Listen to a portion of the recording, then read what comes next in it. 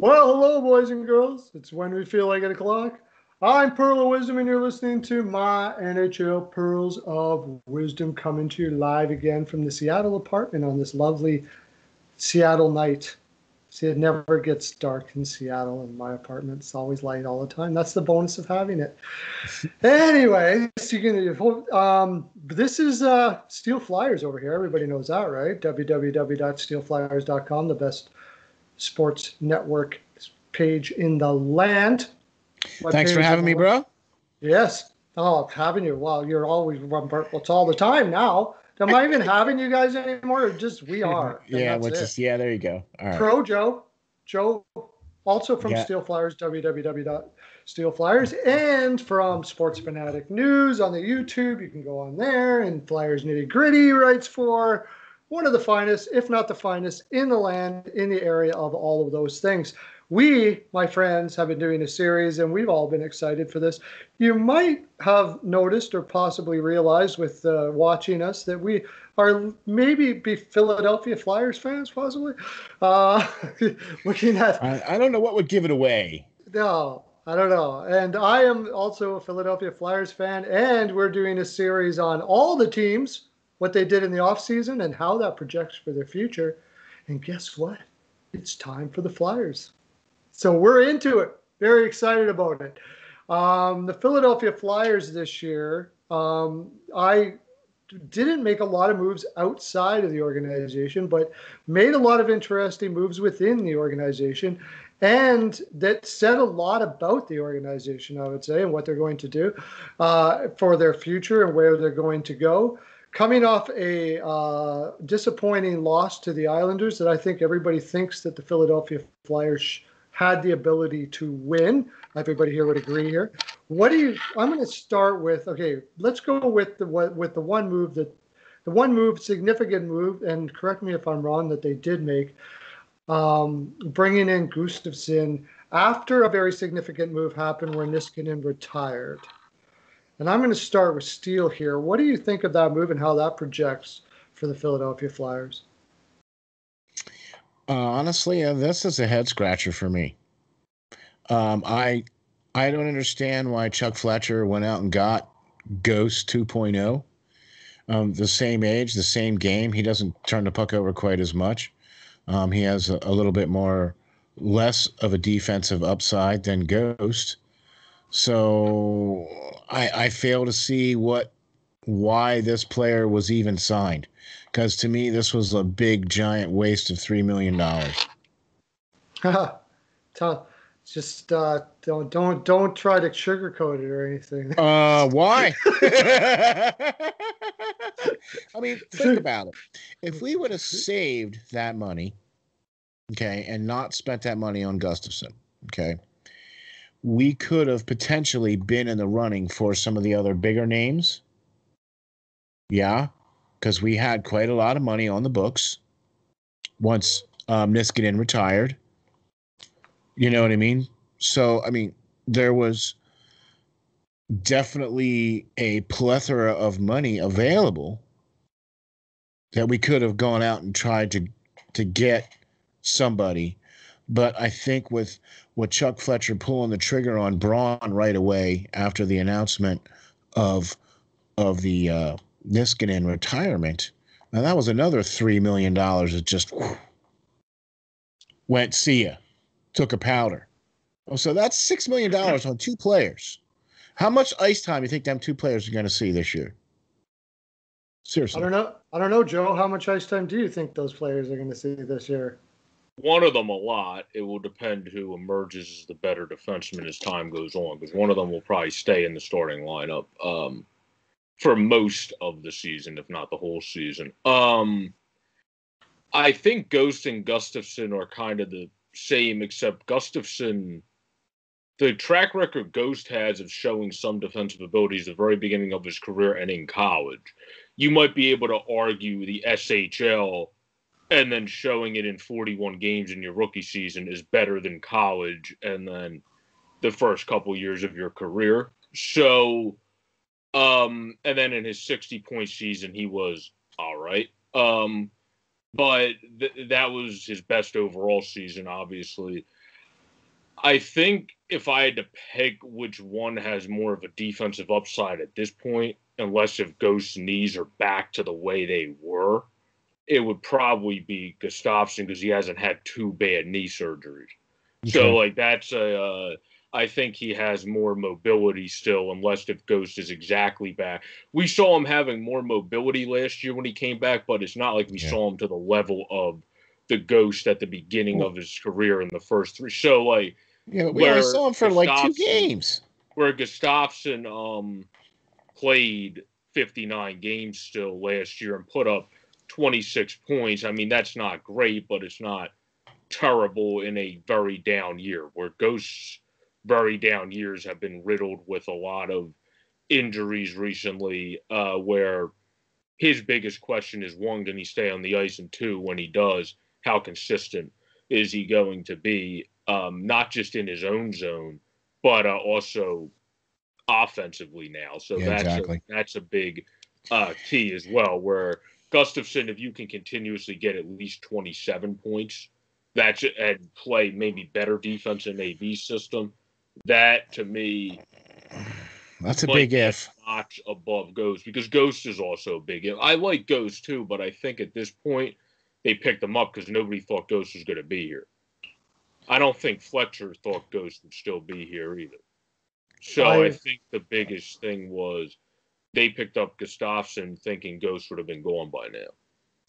Yeah, but why? Even though Ghost was still on the team, why would they still do that after they had just re-signed Braun? Well, because it would be cheaper for Gustafsson than Ghost. I understand that. No, I understand that. I get it. But no, there's nobody knocking on the door here for Ghost. Nobody. Okay? So if there's nobody knocking on the door, why are you trying to bring somebody in for just in case purposes? Look, we already know that Ghost is probably not going to be protected in the expansion draft, and it looks like probably Gustafsson is probably not going to be protected either. Well, he'll be a free agent anyway because you only signed. No, he's not. Okay, he's not for 1 year. Okay. Yeah. All right. Yeah. But see, I really think that I'm a fan of the guys that are currently on the team. I really did like the fact that Chuck Fletcher was able to not necessarily go out and get the big name, but was able to re-sign all of the players that he needed to re-sign. Haig was re-signed. Philip Myers just recently got re-signed. You know what I mean? Yeah. Those 2 players, I think, were huge additions to the Flyers. Also, Nolan Patrick accepting his extension offer. Yeah, you know what I mean? So that right there, those are going to be some key cogs moving forward for the Flyers. Yeah, I think the big thing with Ghost is when you sign a guy for 1 year, I don't typically consider a 1-year deal too big of a risk. And I think it's, if you couldn't trade Ghost, what are you going to do if he doesn't do anything? You're going to have no offense other than from the top half of your defense. Do you really want your bottom half to just be Hag and Braun all year without go any ability to move it up the ice a lot? Like, I think it's more we need depth of puck moving defenseman if Ghost really doesn't come back the way maybe if in the other way they think maybe he can come back. But if that doesn't happen, they don't want to be screwed and have to completely rely on Zamulas of the world or maybe a Hoberg or somebody coming up earlier than they anticipated it to make a bigger impact. I'll even go further than that and say that the signing of Gustafsson, because they did struggle with their power play quite a bit in the playoffs, especially with creativity, without a Gustafsson type in the lineup. The signing of Gustafsson, to me, tells me that the coach has very little faith in Ghost. Very little faith at all. So he's saying, look, I doubt it very, very much. I'll be playing Ghost, and we need a power play specialist. So they went. I'm not sure if that's it, though, because AV would always put him on the power play. And, like, they brought this up on the One Flyers podcast I listened to. When Ghost played, AV kind of overplayed him. Yeah, because in a lot of situations. He was giving him every chance that he could possibly get. Yeah, but you can't play him like that. overplay people you don't like. That's my point. Like, Yeah. Brandon Manning was overplayed because a guy had a crush on him for no reason. I don't We're not think going to mention who that I don't guy think was. they didn't like him. They were really hoping. I think he was really hoping he would snap out of it, and he was giving him every opportunity to drop the ball completely. And I think he dropped the ball completely, and they don't want to take another chance. That's what I think. Okay, if that's the case, then okay, here's what I don't understand, and please help me understand this. I don't understand why Chuck Fletcher saw the need to sign Gustafson and also to sign Braun. I know Niskanen retiring was a huge hole that opened up in the Flyers' top defensive pairing. I understand that. But if they already were thinking about bringing Phil Myers or even Friedman as the next coming, then why did you go out and pack another hole or fill another hole in the lineup that to me did not need to be filled? Yeah, well, I actually cheap, kind of agree. I actually kind of agree with you. He's 1.8 million. That's not cheap. In the cap world, that's not cheap. I agree with Steele on this one. I don't get it either. I don't get the re-signing. 1.8 million is not really that much in the defense. It's not. It's really not. It is when you can fill it in with $1 million. When you only have a handful of $1 million to spend. Yeah, but we have to remember the Flyers don't have another defenseman, especially right-handed, that does anything like Braun. All their right-handed defensemen do go-getters like Myers that try to do everything. They're more just simplistic, like a poor man's Niskanen, like a Friedman. They're not guys that are going to block shots and pound you against the boards. You know what it looks like to me? It looks like to me that sometimes they're going to be playing Gustafson and sometimes they're going to be playing Braun. And that it looks like that they're going to use Gustafson against certain teams and Braun against other teams. And my point being here is that is a pretty expensive. Like, I agree with Steele. That is a pretty expensive amount of change you're putting into part-time players. Those are players that, especially when we're looking down the road here, there's going to be guys falling off the freaking waiver wire that'll probably be a lot cheaper that could fill that role. I'm with Steele on this one. Yeah, look, here's the other thing too. Okay, the fact of the matter is this: when you have a very little bit amount of money, and you decide we're spending, oh gosh, what is it? $3 million for Gustafson. What's Braun's contract? 1.8. What's that? 1.8. 1.8. 2 years yet. Right. Okay. And Ghost is at 4.25. 4.5. Yeah. Okay. And so Hag is 1.6 for 2 years. Right. Okay. So, but I'm not worried about Hag, but I'm worried about Gustafson, Ghost, and Braun. Those three players right there. That is a lot of bloody money. Yeah, but you also need a veteran defenseman. You can't have a bunch of inexperienced. I agree with you. Well, I agree with you. That's the other side of that equation. When Niskanen retired, the Flyers already had a guy that knew their system, been here. When we got him, he actually played. I think it's more recency bias because Braun played after having a bad start to the season, a very good second half of the regular season, and then showed some struggle periods in the partial playoff. Where if you just took the second half of his regular season and he continues to play like that, that's why I say $1.8 million is not really that much. Okay, if he platoons really well, it also won't be that much because Gus is only a 1-year contract, and Braun is obviously not going to be protected either for his 1.8. They're not going to take him, but you're not going to protect him, so that gives you a guy that they're going to leave exposed as well. So I think it's just you wanted to have veteran, you wanted to have another guy that was rough and can actually block shots, and you knew would be consistent at that. Right, now I'm with you. I get you. So, but here's my thing. It's time for Provorov to take that lead role now. Yeah. Yeah, but you don't want Provorov blocking as many shots as Justin Braun and Robert Hagg. But he's Okay, gonna well, have to. because you're trying to have Provorov stay healthy as the best okay, I defenseman on get the it. team he is. That's the Okay, other side of it. That's but why you want to have. what kind of game does Provorov have?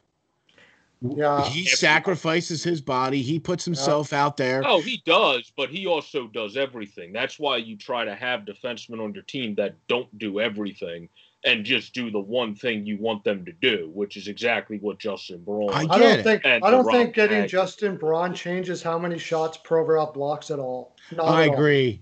Not at all. I agree, Doesn't and I change think, anything and, about how and many I shots he think, blocks up. and I think Braun's re-signing or signing was a knee-jerk reaction because of I agree. exactly what you said, Joe.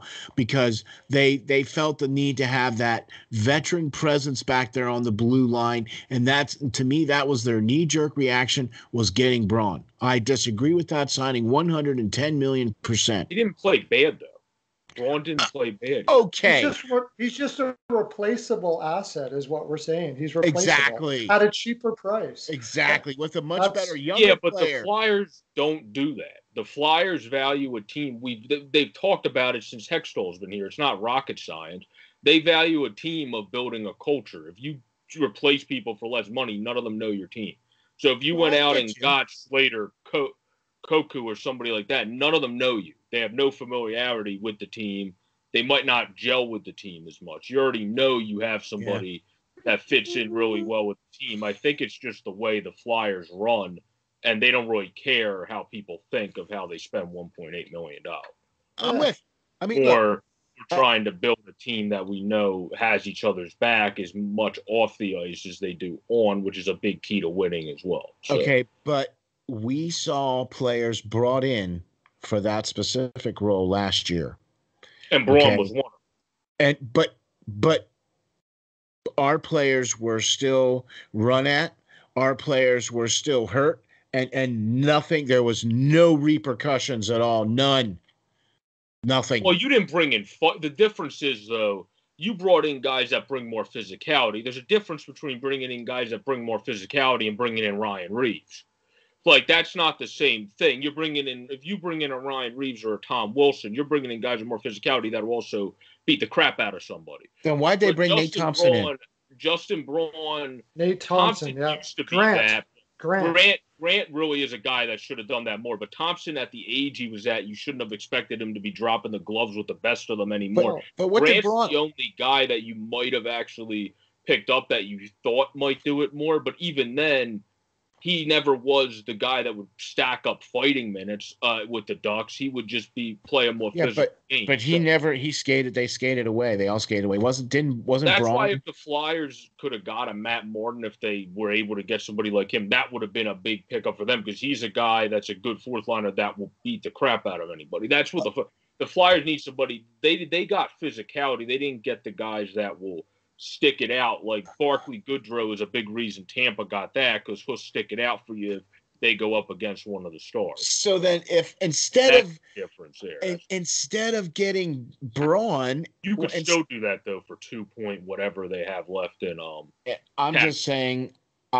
I'm just saying I disagree. I think that we could have got one of those type of players, like a Radko Gudas type player. Yeah, I would take Gudis over Braun all day. All freaking day. I All don't know. day. I All day. See, that's I think when it comes right down to it, is the difference here is I do not think Braun is as good as a defenseman as you do. I think he's very I overrated. agree. Yeah, That's really what it comes down to is he's not a good defenseman anymore. Gudis' That's best it. season was with us. Yeah, and but other still, than that, he's been one of the worst penalty minutes defensemen every season. He takes some of the dumbest penalties in the Who NHL. Gudas? Yeah, that's his Yeah. big- Oh yeah. But I I'll mean, take him. but I I'll mean, take they're him the as his same own age. play. They're the same age. They're the same money. They're kind of doing the same thing on each respective team. Gudas is doing it now for but Florida. I wouldn't consider Gudis to be the guy. Like I was saying, the Flyers. You have guys that just know how to play the game smart now on this team too. It seems Radko Gudas was not that. The Flyers seem to be trying to build a team of. I think that's why they love Mark Friedman so much because he's nothing special. He just plays the game the way you want. He takes what's given to him. That's what they saw from Sanheim when they picked him and were developed. Yeah. He makes some dumb turnovers still, but that's what young defensemen do. Usually, though, he doesn't try to overcomplicate things. Provy, obviously, it was like that. So I think they like having those players where Gudas didn't really fit into that clique. Yeah, no, I understand. That's more where Braun fits more into that clique. Koku just had his like first good season last year. I think they just wanted someone they know that they can connect with already. I think that was a big thing. I'm with Steel on this one. They didn't want to risk not getting a defenseman. He was there. They had an offer from another organization for 1.8, probably somewhere around there. And they said, instead of risking not getting another defenseman, we're going to grab him right now. And it's just a question if you think that's a good. And I understand, Joe, you're saying, better to go with the evil you know than the evil you don't. I get you. That he knows the people and all that stuff like that in culture. But for me, Braun had a horrible playoffs. And to give him a 1.8 million for 2 years, I would rather roll the dice and get a Slater Kukuk or something like that could give another role on it. I understand the culture thing, but I don't think the culture is all that great if you had a horrible playoffs. And now you're giving. I'm not sure the precedent is very good there. Yeah, and they also took away a roster spot too from a Zamula, from a potential Friedman, from a Sam Moran, look, I get it. Sam Moran coming off second ACL. Yeah. But what if this is the year that he's able to come in and be healthy and do exactly what he's supposed to do? And then everything that we said right now about Braun goes out the window because Braun's sitting on the sidelines now. Whereas Zamula does. Well, yeah, it's true. I mean, I think the Flyers just like having a lot of depth and the veteran depth at that as well, which is why we saw them get the Thompson, like you said, why they did that to get the Grants of the world. So if they fail, you just go back to the Bunnemans, you just go back to the Costa. Like you have guys that have been there before, and then if they don't succeed, you're just going to go back to the other guys. I hope that. That's what I think it's kind of at this point where. I think next year and years after are more when the Flyers will look to get more creative with going out for bigger guys, especially if JVR comes back and has a very productive year this year. That would be key because then he would actually be tradable. So if you want to get rid of that contract, then that becomes expensive. Here's the other thing too, and this is another reason why. Look, I understand what you're saying, Joe, and I'm with you, my man. I do agree that I see what the Flyers are trying to do. I disagree with what they're doing and how they're doing it, because when you look at what's going to happen next year with this flat cap, that's going to be the same, and now you're going to have Carter is going to come up for a contract, and if the Flyers can't re-sign Carter, then they will. But you get where I'm going with this, right? So now the following year, now you got G and Coots are now up for contracts, okay? Yeah. And now that year is going to be the first year where we might actually see a raise in the salary cap, okay? So if you're spending up all this money now on guys like Braun and Thompson and Grant. And then when guys like Moran come in and guys and Friedman are able to come in from your team that you already have. Now what are you going to do? Now that money's already spent now. Now what? Now you're sitting in a hole now because you don't have that money that you should have saved this year. Now you don't have that money to go towards. Now you got to release somebody because you got to sign Carter Hart. Yeah. I mean, that should be interesting. For sure. I think they're going to figure it out. I think Raffle is teetering towards the end of his Flyers career this year, or probably this year, honestly, because he's in the final year of his contract. Yeah.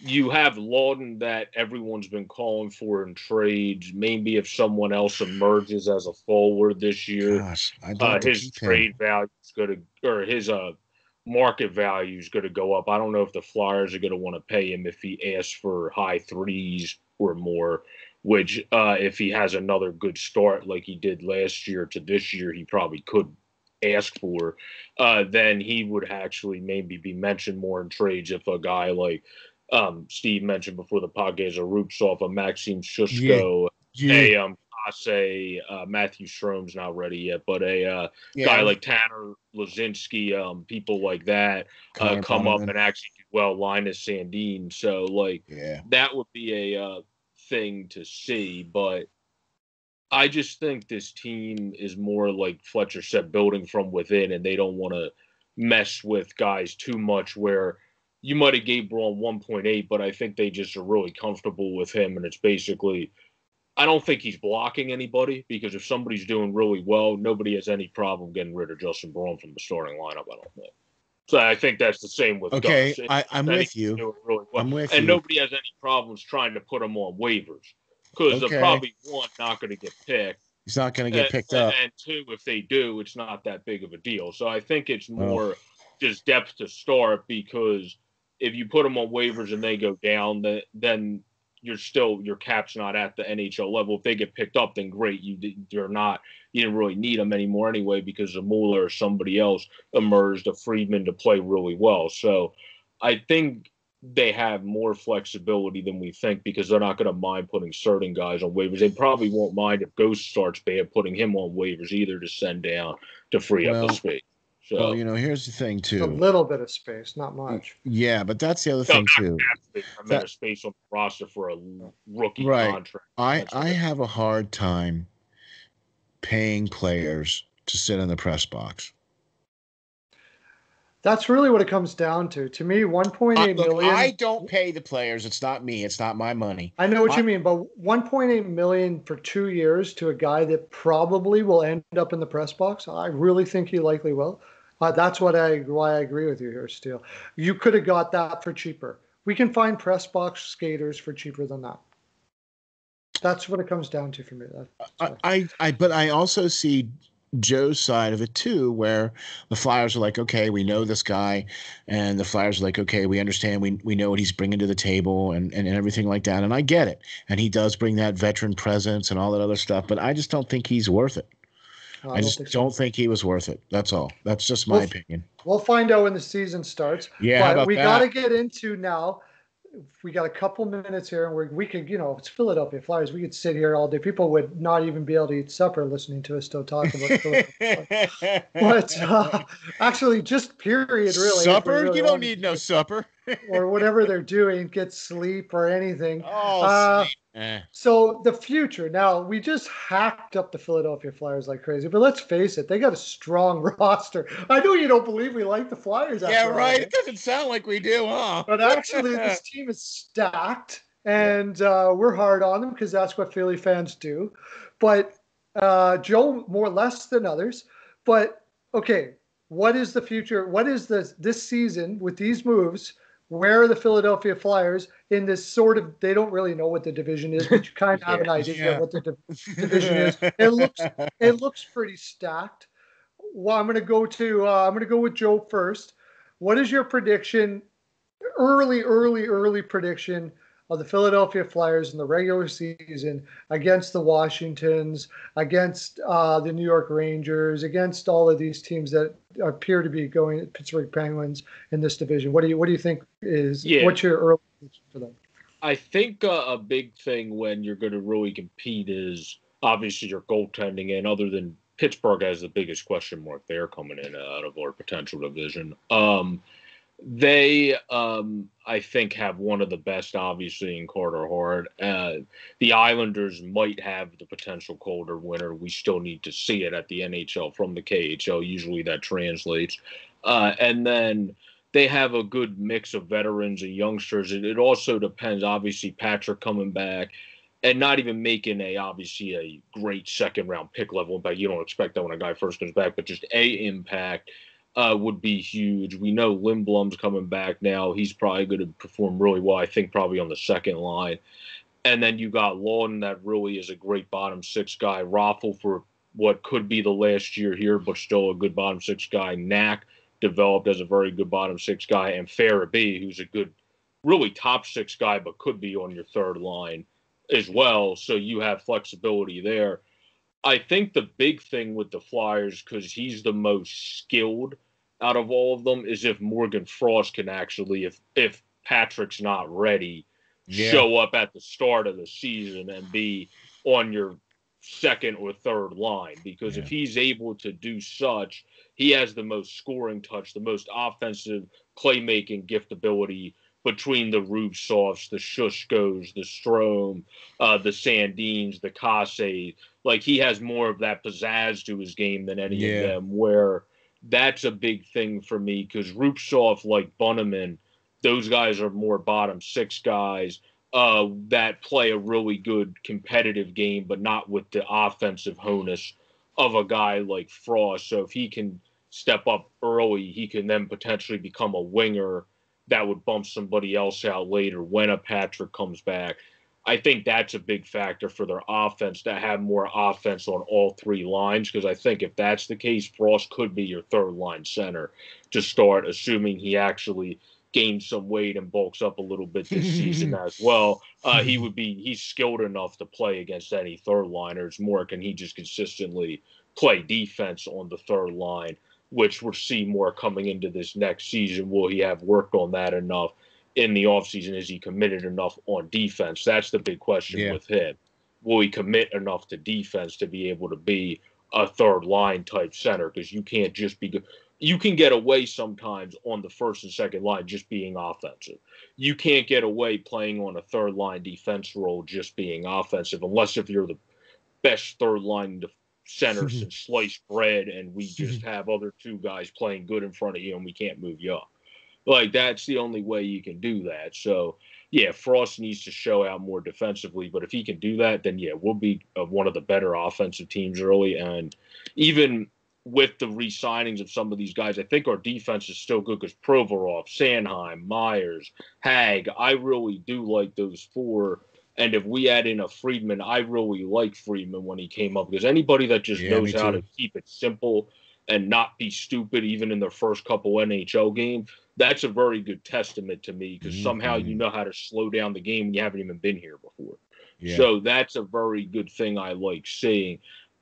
Where some of our best defensemen, like Myers when he first came up, didn't even have that ability, and he's one of the best defensemen on our team. Friedman first came in and just has the ability to be, a good third line defenseman.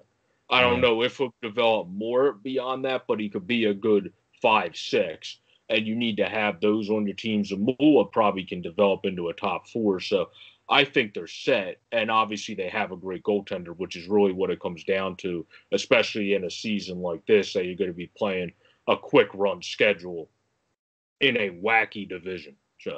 So what do you think? Top three in the division for sure? Yeah, I think they could definitely be top three if everything falls into place, like I said, especially if Patrick comes back sooner rather than later. They definitely have a real good chance of being top three, potentially one of the top two if Patrick comes back and is able to get that 35-ish points that some people haven't projected at coming back and actually making an impact. So All right, Steel, what do you got? What do you think? Gosh, man, what he said. Okay, cool. Thanks. No, Pretty no, much. no, no, no. Look, I really feel that I think the Flyers defense is stacked. I think the Flyers offense has enough skill and enough talent to be a top three team in the league, no matter what league we're in or division or whatever the case is. Okay. I think there's been some head scratcher moments that's happened this little past off season here. Some of the re-signings I have some questions with because I have a hard time paying players. I don't like seeing the Flyers paying players that sit in the press box. I do feel that with the emergence of Nolan Patrick being a difference maker, I think that's the key. If he is not able to go, I think Frost will be able to step in and handle the situation and not have any issues and not see too much of a drop off because I think he'll be able to step into that role if Nolan Patrick is not able to go right off. Okay. I really like some of the combinations that with Joel Farabee, with TK, with Coots, with G, with Lindblom. Oh my gosh, I can't wait to see that kid start playing again. That right there. If Lindblom, look, we know Lindblom's going to come back. That kid right there is a difference maker, in my opinion. Okay, when he went down last year, he had over 30 points. Okay, he had what, 11 or 12 goals, and he only played like 30 games, something crazy like that, right? So seeing him play a full season, that to me is a difference maker. Nolan Patrick comes back, that to me is a difference maker. We've seen his skill. We've seen how good Nolan Patrick can be when he's on his game. We've seen it. Okay, if he's on the ice, that's a difference maker. Okay, I also feel that we're going to see the emergence of our defense more so this year now, because there's going to be more of those guys filling those roles. Okay, I really do see. That's true. I really do see that. I also see something else too that we haven't even touched on. When and if the season does start, okay, because right now tentatively we're looking at January 13th. Yeah. Yep. Yeah. Okay. They're going to try to put 56 games in from now until, or from January 13th until what, the end of July? Yeah. Right? Yeah. Okay. That's an average of 4 games a week, boys. Yep. That's a lot of games. That's no practice. That's no time off. That's no winter classic, no all-star break, no bye week, no Christmas break, no nothing. Okay? Yep. That's straight through 56 games. Yep. They have to expand the rosters. With the expanded rosters, okay, you're going to see guys like Zamula. You're going to see guys that are going to, that might be those fringe guys, because look, the Flyers are going to have to keep some guys back as a kind of a reserve COVID list. That's what this whole expanded roster thing's going to be, because you start traveling around, and we've seen it. Football players, the NFL, we saw it with baseball. We saw, when players start traveling around, they start getting exposed and they start getting sick. And once they're sick, then they can't play. Then they need to have somebody come in. So you're going to have to expand the rosters to allow for them to have a couple of guys like those black aces sitting back, waiting, that are going to have to be quarantined. It's going to stink for them, because they're not going to be able to do much. They're going to have to quarantine like everybody else and whatever. But you're going to have to do that in order to maintain this, in my opinion. So that, to me, is going to expand the rosters to a much more greater extent, to where you might see Lyon play a game or two, to where you might see some of these guys come in, Kase. You might start seeing Terensky. You might start seeing some of these guys, Zamula playing more, Friedman playing more. You know what I mean? If Nolan Patrick is back, cool, you might still see Frost.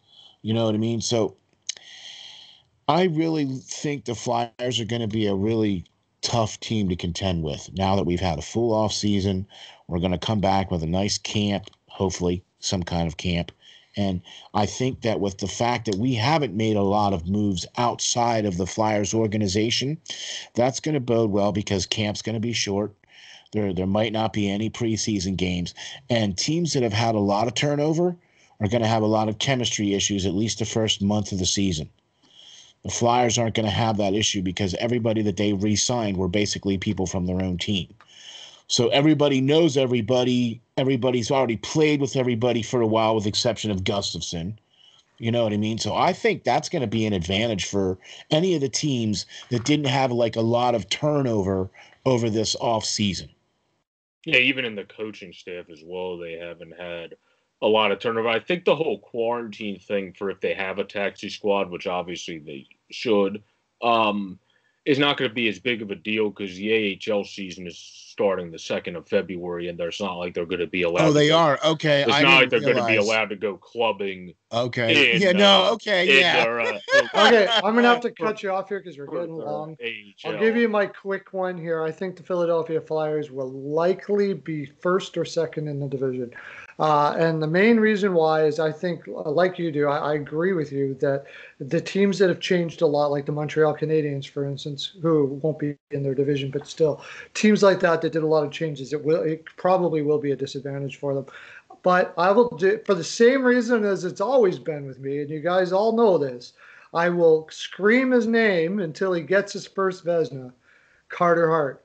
Carter Hart this year is going to be absolutely insane. Would not be surprised at all if he wins it this year. It's going to be the year of the goaltenders. I love this kid. I think he's going to rock it, and I think he's going to bring us to first. Anyways, not that I'm a homer or anything, but but you kind of this is our full 42, which is actually about 42. It's almost 42. Cool. So thanks, Steel. Thanks, Joe. You guys know who they are. SteelFlyers, www.SteelFlyers. Go check it out. We've got a lot of announcements coming up on who might be on this site. It is going to be amazing. Just blow your mind. I'm not kidding you. SteelFlyers, you're not going to let you down. We're not going to let you down here. It's going to be an incredible website. Go check it out now. It's building and building and building. And thank you for listening to this fine programming. Thanks, you guys, of course, for being here. Not like you weren't going to be there anyways. That's the Flyers. That's us, full 42. Have a great day, everybody. Lots of love to ya.